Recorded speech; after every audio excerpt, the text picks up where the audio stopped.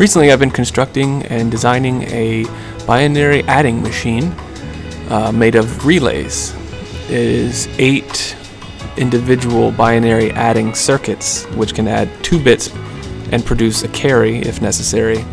8 of these are concatenated in order to create an 8-bit adding machine with a 9th bit acting as the carry. This is constructed for visual purposes to understand something that's usually quite conceptual, but it's in order to provide a more hands-on tactile approach. I have a lot of interest in showing computer science and hardware fundamentals in tactile and hands-on devices so that these concepts can be better understood. Here's an example of a hexadecimal trainer, which ultimately uses an old HP device which takes 4 binary bits in and produces the resulting hex value on the output.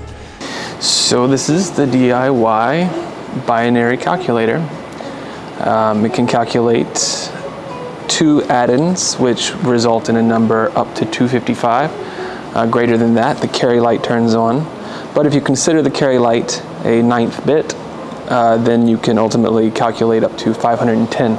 So we see the yellow line here represents the carry that is coming from the preceding board, and it is stored in the next calculator so that the preceding result is capable of being concatenated with the other bits.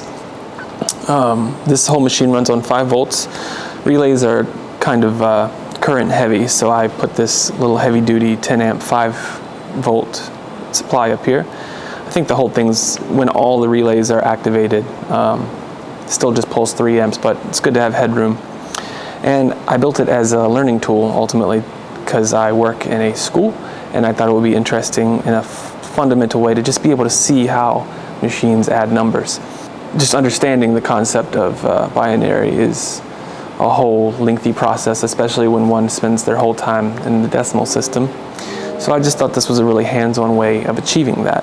And especially since I have access to a laser cutter, which helps me create these really neat panels, I tried to go for like a museum style placard here that explains the machine. I even broke down the bits into their exponent values and then also their decimal equivalents on the top. And then it just allows me to really denote everything that's going on in the machine really well. I labeled each logic bit that is responsible for doing that bit's logic. And then down here, not to be forgotten either, is because I do work with younger kids, ultimately it's important to be able to see the decimal really quickly. I created this Arduino Nano binary to decimal converter, which simply takes the bit values that are on the sum bus here and determines what they are, whether they're high or low, and it outputs the result in binary and then decodes it back to decimal. That's all this does. It's a little OLED screen, an Arduino Nano, and 8 input bits. So let's do a little math. Let's say we wanted to add 1 plus 1. We put 1 in the add-in A column, and a row, excuse me, and then 1 in the add-in B column, and we see that 1 plus 1 carried the bit to the 2nd bit. So that's functional. Let's say we wanted to do 128 plus 2. Ultimately, we get the result is 130 in binary, but also labeled here is 130 in decimal, just to make sure that we get it.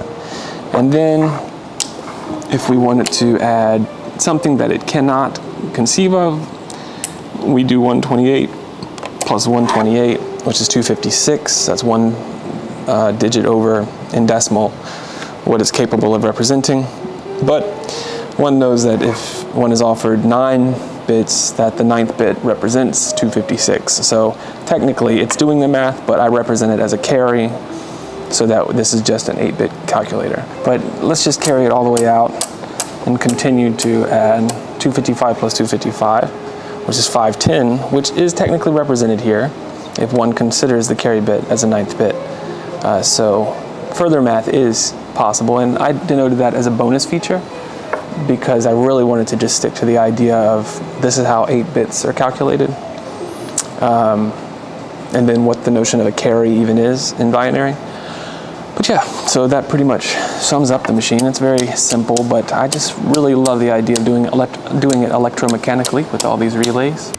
It's my feeling that introducing these concepts early and in a very distilled and approachable manner like this can help to foster greater understanding when one enters more advanced coding classes, or when one wants to understand more clearly how hardware works, especially in the computing world.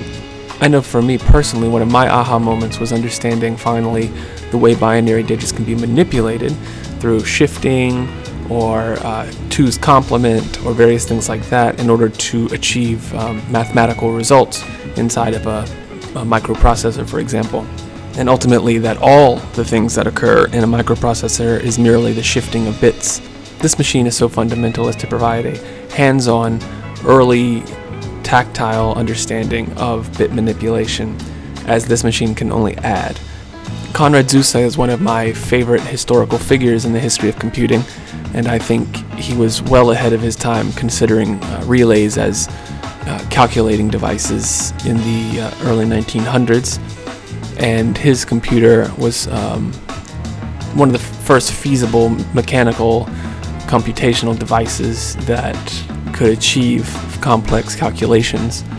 And this is inspired by that kind of thinking. But the implementation was fun, constructing something that's physical and that you can touch, which is usually experienced only in a digital realm. Trying to conceive of it conceptually is beneficial, I think, especially for young learners who really have only ever dealt in the decimal system. And so that is the sum of parts here. And yeah, thank you so much for checking out this build.